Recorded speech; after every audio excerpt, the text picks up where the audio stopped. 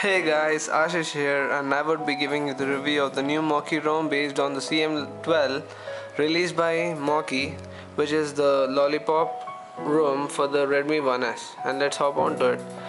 We get the default lock screen which we get for the Lollipop, and the screen looks pretty amazing. The ROM performs really well, it is quite well optimized, and there's no glitches as to what I've used.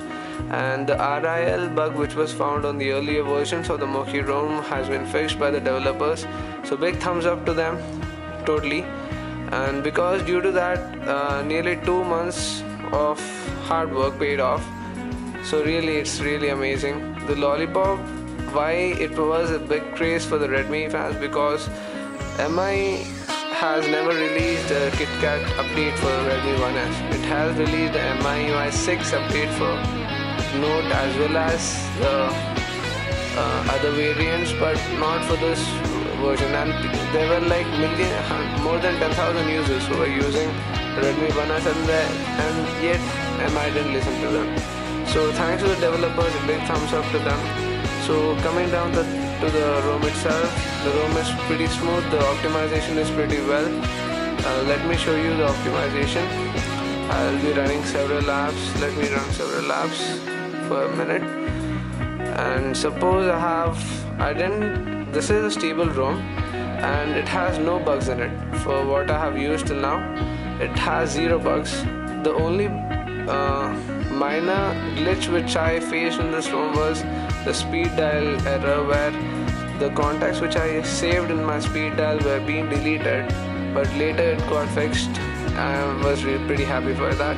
So you can see that 1 minute, I don't know, phone has certain, yeah. So the multitasking is pretty smooth, though the Redmi 1S is of 1GB, it is a 1GB variant, but even though the optimization is pretty good, thanks to the ROM itself, because the ROM itself is the whole sole responsible factor during these transactions. Look at how smooth it is, and let me wipe away all the apps. The cool feature of the new 5.1.1 update, thanks to the Mokee ROM, they have given an option of enhancing the screen DPI also. Here you can check out LCD density. The screen DPI can be changed. It has many variants. You can decrease your screen with DPI, or the default was 320 as it is given here, and you can decrease it. I don't know why you want to decrease it, but I have increased it, so it prompts for a restart after doing that. But after doing that, the screen looks really clear, and it is crystal clear, believe me guys. And the cool custom animations are included here. You can see the animations which are seen over here.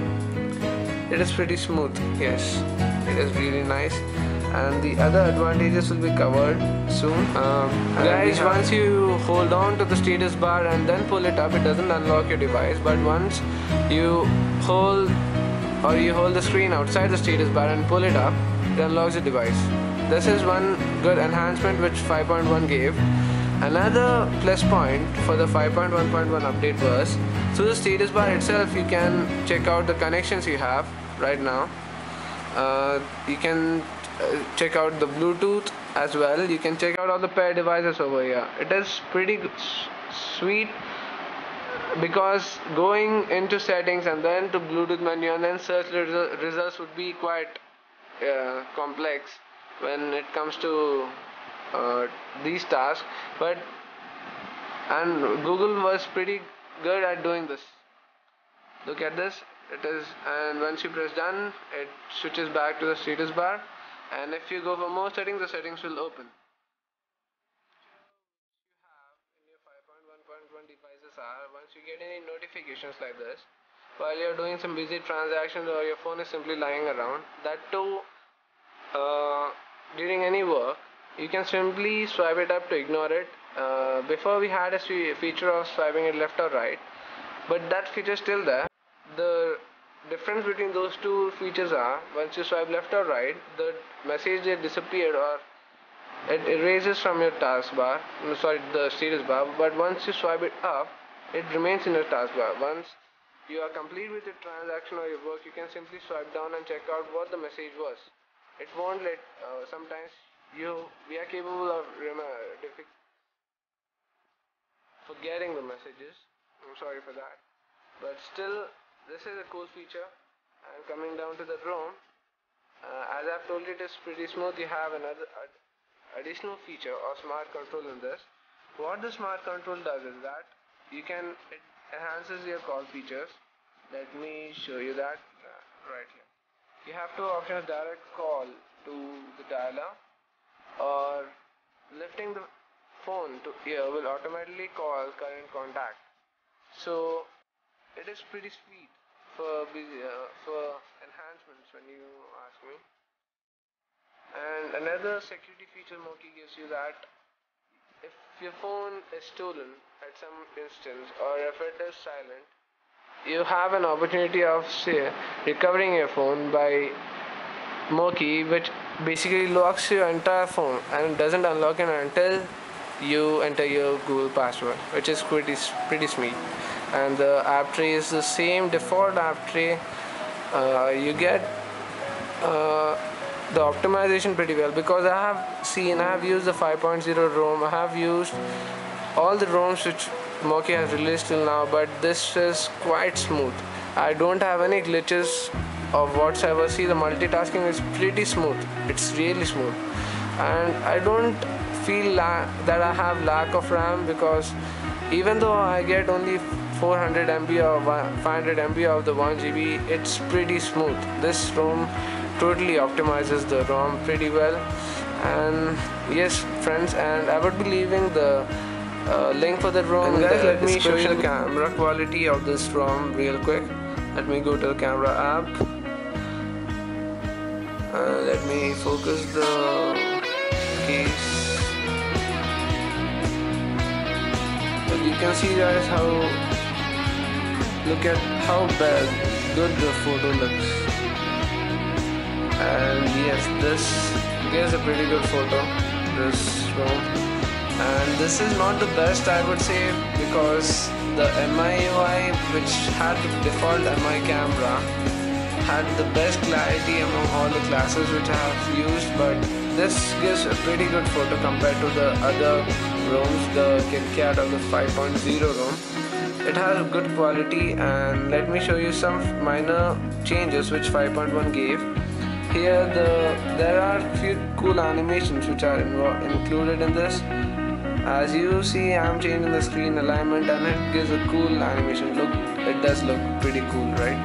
Yeah, and you can see the toggles which are given on the status bar can be deleted by simply pressing it.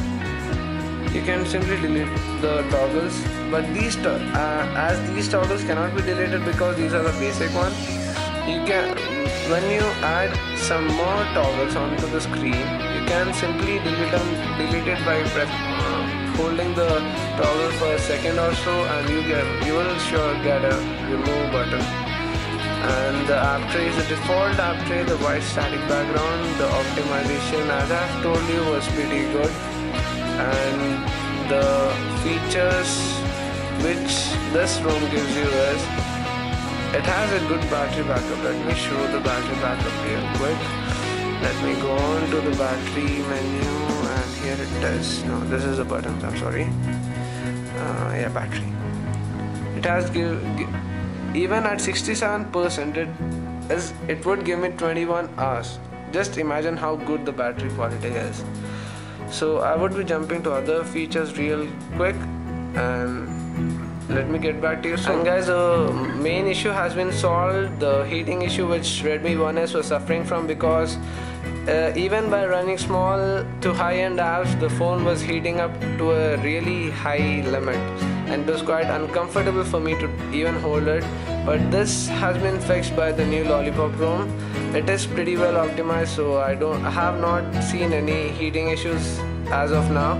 But even if you face any heating issues, you can simply go down to the settings and go down to the performance, and you should be having a performance you should be having a processor settings over there, which would be enabling you to decrease your clock speeds up, up to 800 megahertz, which is not quite desirable, because in order to eliminate the heating issue, people usually underclock the phones to about 1400.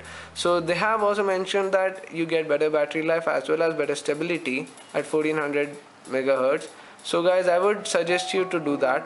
And also I have installed the minimalistic pack of the G apps, which would be having the basic apps which Google will be giving you, the Gmail, as well as the Play Store, which is quite mandatory, the Google search as of here, which is present, and few more apps.